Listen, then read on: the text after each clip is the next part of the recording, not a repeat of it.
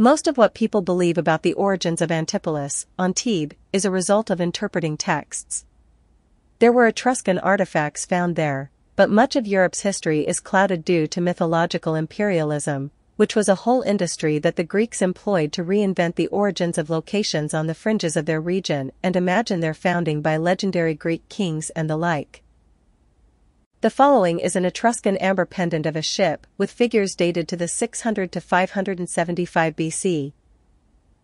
According to the description provided by the Getty, the ship of 76.AO.76 has many earlier and contemporary comparisons in the archaeological remains and in the art of the ancient Mediterranean, especially among small three-dimensional representations in terracotta, bronze, and other materials, carved stone reliefs, Etruscan wall painting, and most particularly Greek vase painting.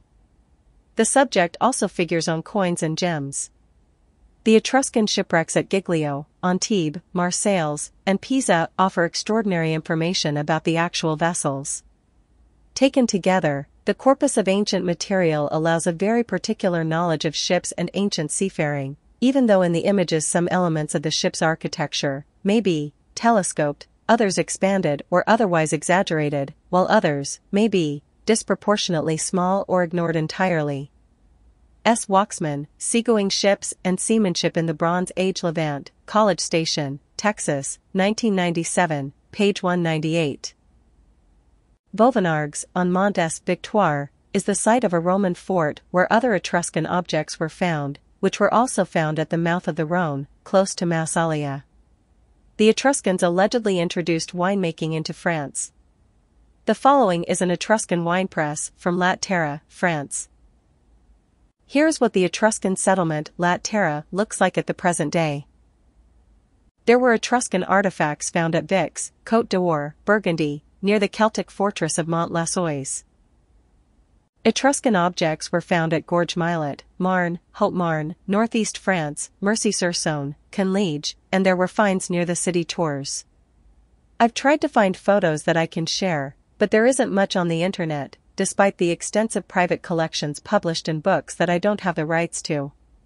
That being said, the presence of Etrusco-Phoenicians, and subsequently the Romans, indicates we may find clues in the Armoric language about this ancient history. But that work must be done by more qualified people who understand the language. In the previous article, I highlighted a unique characteristic about the Armorican language I've never seen anywhere else. Despite this, the language is observably connected to Latin. Regarding the pronouns of this language, there are four: me signifies I, te is you, n is he, and he is she. Edward Lewid covers this in his Archaeologia Britannica, page 184.